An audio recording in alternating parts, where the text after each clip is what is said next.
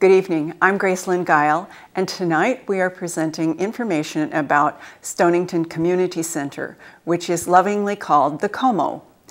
With us are two of its staff members. Beth-Ann Stewart, the Executive Director, holds an undergraduate degree from Salve Regina University, a master's from Connecticut College, and has completed additional graduate coursework and training in social work at University of Connecticut. Welcome, Beth-Ann. Thank you. And with her is Priscilla Rouquayrol, Educational Director, who has a BA in Multidisciplinary Studies from Castleton University, graduating magna cum laude with licensing in elementary education. Welcome. Thank you. Tell us, Beth-Ann, what drew you to the Como, and how long have you been its Executive Director? So I have had the pleasure to be the Executive Director for the past 3.5 years at the Como. But my connection to the Como goes back about 26 years, which is the age of my oldest daughter. Oh, really? I'm a Stonington resident and the mom of 3 now young adult daughters. Yes. And I first discovered the Como at Dubois Beach, which is right at the tip of Stonington Point. Lovely little beach. Yes. And soon discovered as a young mom that was the perfect spot to spend my summers with the 3 girls. The girls continued on working at different points in their careers, their young careers obviously, as children, at the pottery studio, learning how to be potters, in the dance studio at the Como. I had one also in Kinderfun, my youngest, as well as the dance, the pottery, Kinderfun, as well as JLP, our junior leadership program. So you've been a Como user for a long time before you became a director. You knew what it was all about. I knew. I absolutely knew. And Priscilla, when and how did you become the education director? Yeah, so about 2.5 years ago, I took on the position of education director with the Como. Prior to that, I was working as head teacher for the Como Kids program at the Como, so I was able to really get an understanding of the organization and was thrilled to take the position. So Stonington Community Center is now 70 years old. I didn't know that until I looked at your website. Right. But it's more than just one meeting place. Describe its various facilities. So actually our full campus includes approximately 16 acres. And within that campus, we have a variety of facilities. At the main facility, which is the main Como building at 28 Cutler, we have a licensed kitchen, a stage, an auditorium, a gymnasium, as well as several classrooms. We also, across the street, have a lovely children's garden. Yes. Through the Stonington Garden Club. We'll talk about that partnership. in a minute. Yeah. Also have 4 tennis courts, 2 soccer fields. Our most recent addition is a paddle tennis facility that's had great success since bringing that onto campus about 2 years ago now. We also have an annex, which is right next to our thrift shop, which includes that dance studio I mentioned earlier. Oh, I didn't know where the dance studio was. Right. Okay. Now that houses our exercise programs in karate. And we also have 2 soccer fields, which you pass on your way into the borough off of North Main. Oh, yes. I didn't know those were part of the community center. And then right across from one of those fields is a pottery studio. Great. Well, everything is within walking distance of the center, and that's how remarkable that is. Yes. That's wonderful. It's wonderful. Yeah, for the kids and the moms. Absolutely. And their dads. That's true. Okay. So we're going to talk about a lot of those things in detail. How many children enroll in the Como's 10-week summer camp? No, I'm sorry, I skipped a question. Tell us about the Como's preschool program for 3 to 5-year-olds and before and after school programs that serve over 150 children each year. Yeah. So the great thing about the Como is that we really provide programming and educational opportunities for youth from all the way from 3 years old until through high school. And our preschool program is a huge part of that.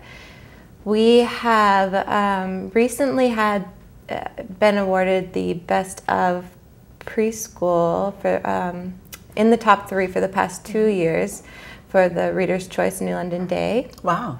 Yeah, yeah, it was great. And our program continues to grow.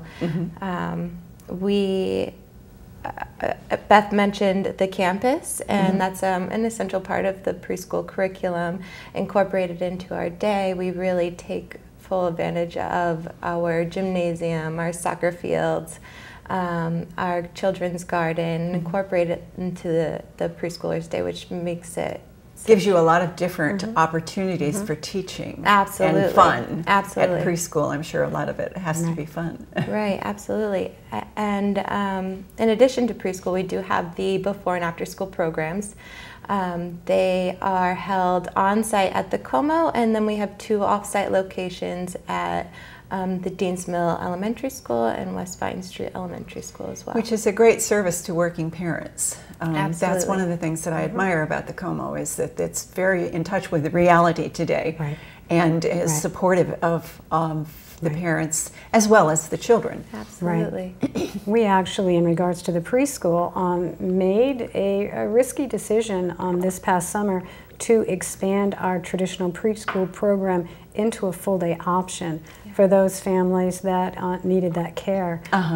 So our model now includes really a menu-type model for the family that can have the traditional care and has that person who's able to pick up their child, you know, at 11:30 once the traditional day ends, versus the parents who need a little extended care and the parents who need a little longer care. So it's really menu, and we've had great success actually with that model. But it really is a sign of the times, and paying attention to the needs of your community. And being very flexible to meet those needs. That's right. And and even expanding your programs. Right. That's great. So now we get to the how many children enroll in your 10-week summer camp and activities. And I want to know, how do you keep so many kids engaged and learning all summer? So we actually have because we're a licensed facility through the state, we have a lower ratio. So our 3 groups in camp, we have 3 different age groups, and so each group can take up to 20 kids depending on the week. And so because of the lower ratio, that means more teachers to each group and an easier ability to engage our campers and really provide a thoughtful and exciting curriculum for the summer. Yes, more interaction and teachers, or direct feedback from teachers, and the ability to have a greater impact. That's wonderful. And then in addition to our great staff, we have the weekly themed curriculum weeks for the summer camp, and that adds to the ability to maintain the interest of our campers throughout the summer. What are some of the themes? Yeah, absolutely. So, for example, week 1 is the first week of camp, and it's splash into summer. So everything, all activities that week are based around water activities, water games, the beach, which is our campers visit the beach often throughout the week. This is Dubois Beach. Dubois Beach at the borough, point, and it's we take the kids.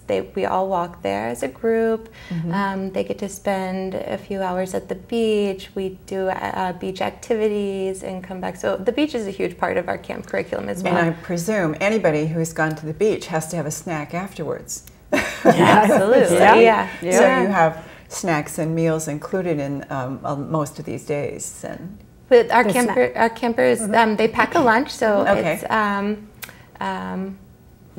they bring their lunch with them. But we do special snacks and popsicles, all sorts of summer camp traditional fun. That's great. Stonington Garden Club collaborated with the Como several years ago to create the Children's Garden. I was still a member of the club, and I know all the people, how excited they were, and I've gone down there and weeded and planted and did a lot of, I think, spraying of poison ivy at the beginning, so that none of the kids would get in touch with that. So is it still used, and if so, how and when? We are so lucky to have the Stonington Garden Club to continue on as our partner with that initiative. Oh, so the members are still absolutely teaching planting and helping, day planting. just happened 2 days ago. On the day. Yeah. And the children love it. And again, you know, we have an amazing team at the Como. So very creative with Priscilla's leadership, and create some really fun curriculum throughout the year for the children to become engaged with the garden. So both structured activities as well as unstructured. And for me, it's really nice when I'm driving through the campus, walking through the campus, and I look over and there you see families visiting the garden. Yes. And they're not because necessarily... they're open to the public, even when right. it's not it's supervised. Yep. So. Yep. So it really is a special little treat and a favorite spot for the children. Well, as Garden Club members, we were very thrilled to collaborate with you, because a lot of kids today don't know where their food comes from. Right. And we felt a lot of the resistance to eating vegetables could go away if they picked their own and saw it come out of the ground and understood the difference. I grew up on a farm. Yeah. I know what a fresh carrot tastes like. Right. And it's like a popsicle. Yeah. And I don't know where you would find preschoolers making pesto.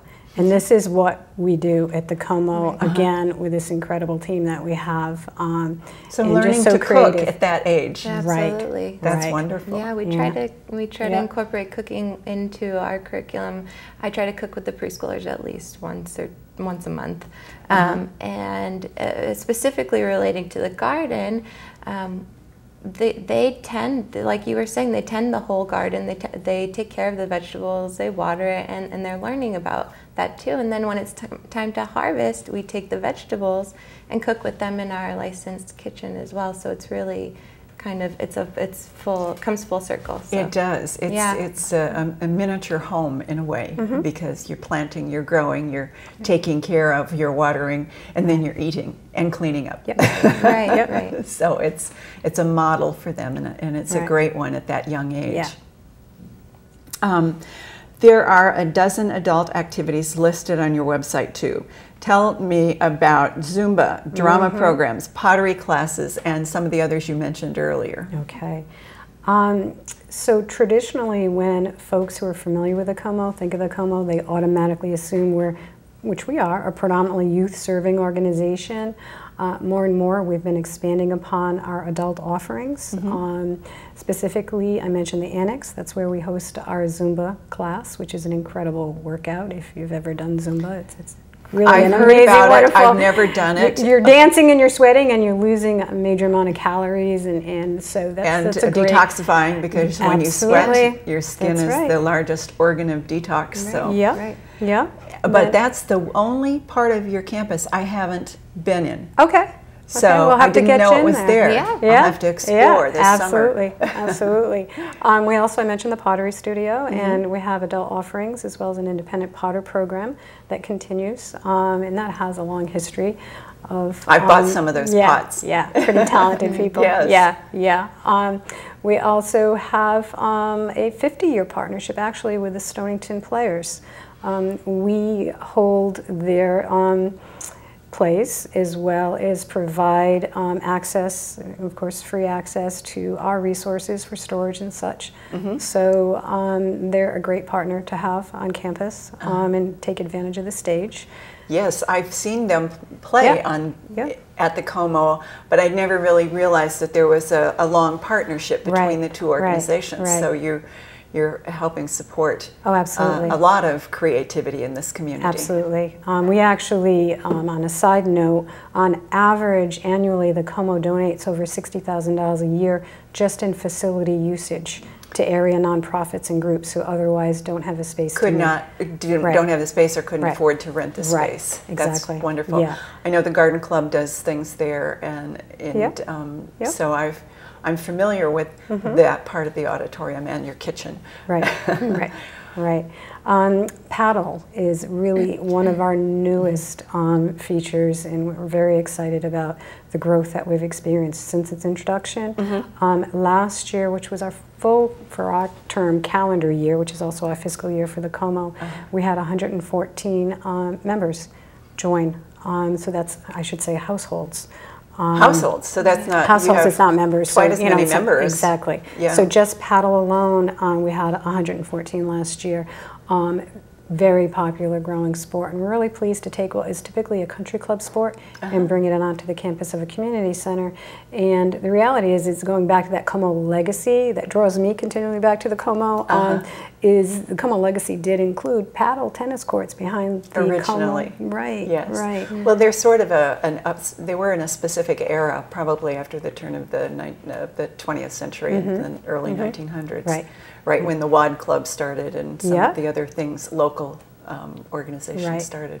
Right. So that's terrific. Yeah. Too. I didn't grow up in the East, and so I'd never heard of paddle tennis. Okay. But so much for that. And I haven't been down to play. I play tennis on your other courts from time to time. Okay. But I haven't tried the paddle tennis. So now that's Zumba and paddle tennis. Right. We're keeping a list. Oh, okay. All right. Okay. Oh, gosh. Great. Okay. The other thing that I'm very familiar with is your thrift shop, because it's a great destination for bargain hunters. So if you're looking for little somethings for casual gifts for children's parties, or vases that you don't want to spend a fortune on, and so I drop off and I pick up. Thank you. We thank you for that. The thrift shop is really a critical piece of our fundraising, actually, because the generosity of the community with their donations, which of course are tax deductible since we're a nonprofit, we turn around and sell them through our thrift shop, and that funding supports our mission, what we're able to do as a community resource. And you can find some amazing bargains at our thrift shop. Really incredible, from designer to, what we call, at the Village Fair we have a section of thrift, we call it treasures and trifles. So you know what I mean, someone's treasure versus trifle, and it's all in the eye of the beholder, and that's thrift never disappoints. Well, and a lot of people like period clothing too, because they give you a real unique presence or take on things. Right. And sometimes the fabrics are far better than what's available today. Right. So you do offer amazing things if people have the time to go browsing through. Right. One other little piece, since we're just getting past prom season, is we do host what was once at Stonington Human Services, was the prom shop. And the town had made a decision not to continue that program. So the Como took it on and took on the responsibility of making sure that our local children have access to all that they need to get to the prom. Right. So we have a section within the thrift that is specific to prom, apparel. Right. And we will help the youth so they get have fitting to their rooms, prom, and you can try them on. And show us your student ID. And basically, even if you're not going to school in Stonington, but you're a Stonington resident, we try to accommodate, since that was something that came through the town as far as original donations. But yeah, so that's another piece of what we do, as well as the whole concept, especially in this day and age where people are much more aware of the importance of recycling. So rather than throwing away, you're donating to a fantastic cause. That's but right. also, you're not heading to a landfill. So there's so many components of why thrift is such an important part of our community. I buy that argument and I pass it on. Some of the men in my family always hesitate to part with anything that they've ever acquired, clothing-wise. and so my urging was, just don't think of it as throwing away. Think of it as you're giving this to somebody. You can't wear it anymore, or you don't wear it anymore. Right. You're giving it to somebody who might really need it. And that worked. Right. So I agree with you. Yep. I had another, I had a question about the paddle tennis courts, which you've answered. But then I had another question. With the garden club, we explored trying to help you get rid of the Phragmites, and at the time that we did, no solution was found. But they're gone now, so I want to know what you did. Well, we had a will to make it happen, and we had a great team. The Stonington Village Improvement Association, SVIA, is another fantastic partner. Yes. Very generous to both the Como and the larger community. And I had received a call a few years back asking, what's the wish list? We're identifying different projects that can benefit the community, and immediately I said, well, we want to take the pond back. Because what happens with that invasive species of Phragmites is it chokes out any ability for any type of aquatic life, birds, to live there. Use the waters. Yeah. So the removal of the Phragmite is critical to restore the habitat. And we also, with my brilliant education director, thought, oh, here's a learning opportunity, right? So SVIA has graciously funded the project. We had a committee of Como and SVIA folks. We worked together to identify best practices, decided to enter a contract with DEEP. I was going to and say, this is what they do. had to be involved. Yep, Yes. And they were really the folks to go to after we did quite a bit of research. And so they are engaged. They've come in, they've done several treatments. It is a 5-year commitment, and then after that there's a commitment to maintain because it. it's so invasive. Yeah, one little piece just continues to grow more pieces, and that was part of the issue with when the Garden Club looked into it. Is one, at that time, I don't think DEEP had a substance that they authorized to use, because Como is built around a marshy area, so anything you put in that pond is going to go into the whole marsh.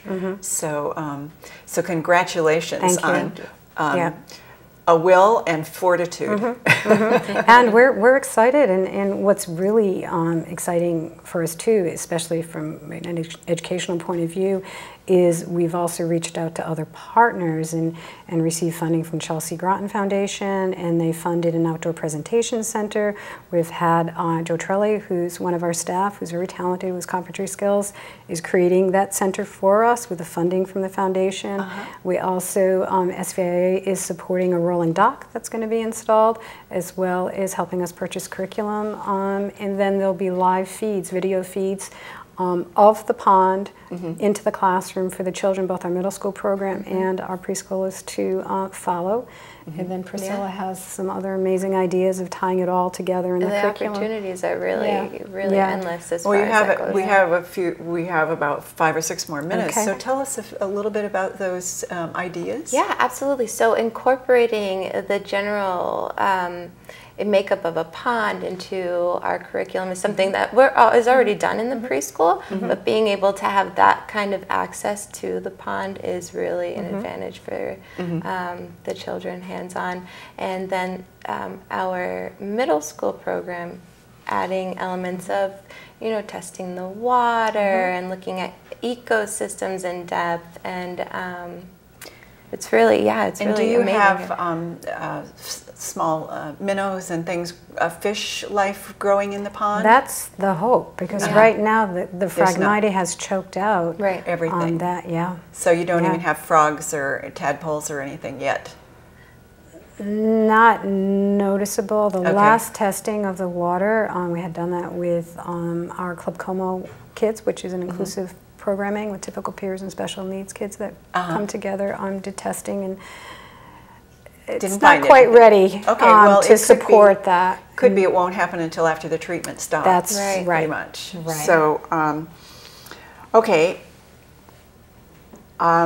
Before we talk about summer passes to the beach, let's talk about the Stonington Village Fair. We've got 5 minutes left, so I wanted to be sure and give enough time to the fair, because that's sort of a big event. It does serve as a major fundraiser for the Como. I don't think folks realize that the Como staff manages that entire fair, which is like having multiple events all at the same time. Right, it's a lot and we're a of small work. staff at 10, and somehow, because they're so amazing, and I'm so lucky to have such an amazing team and supportive board of directors, that we make it happen. And there's all these different pieces to it. So the traditional book sale that folks look for and love, the traditional artisan row where we have 40 different artisan vendors and artisans selling their wares. We also have silent auction. We have a taste of thrift that I mentioned earlier, where we'll bring things over to get people a little excited about check out thrift. It's the bargain you can get here at the fair.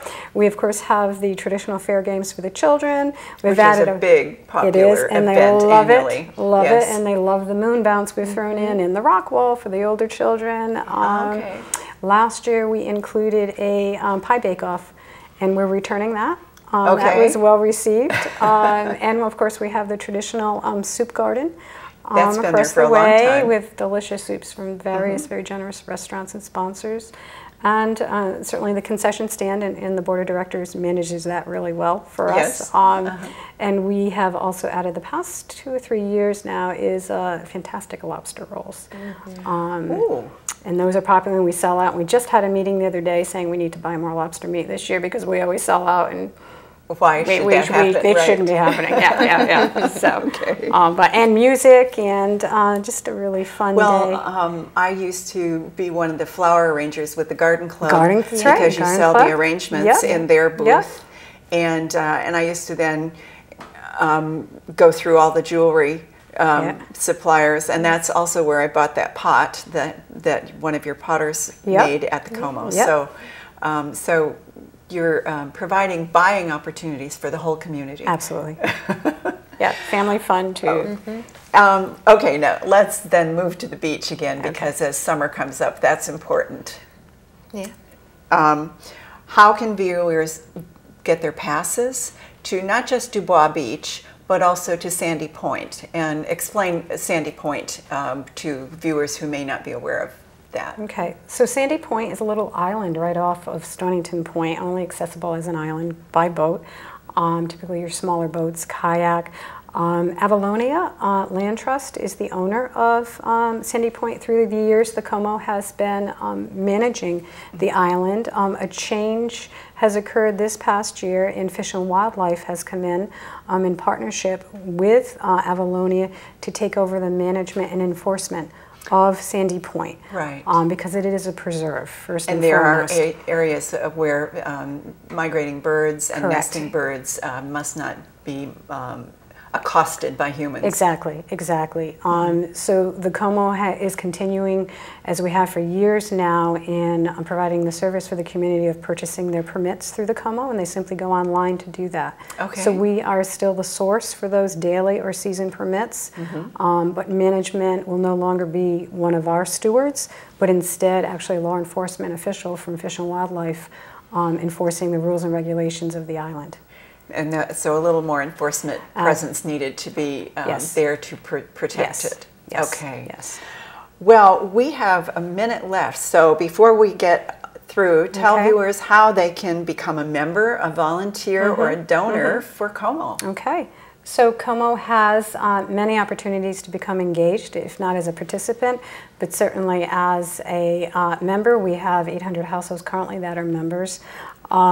We have over 200 volunteers. You could be a volunteer in our thrift shop. You could be a volunteer on our courts, on our fields with the children, in the classroom reading a story, or at our events. In fact, Village Fair is coming up, and online they can go and sign up to be a volunteer for various shifts to get involved in their community at the fair. As far as donors, we of course have a Donate Now button on our website. We daily welcome any donations that can help defray our costs of maintaining affordable programming. And we're very fortunate. I'm very grateful. It's a small community, and everybody supports the Como because you support us so well. So thank you both for all your efforts and for coming here today and helping spread the awareness of what you do. And I wanted to be sure that viewers know that the fair is August 6th this year. And it runs from what time to when? 11 to 4. 11 to 4, and it's one day only, so don't miss it. Thank you for joining in, and I hope that you'll tune in to Gracelyn Presents Inspiring Nonprofits again next week at Wednesday at 7 o'clock. Good night.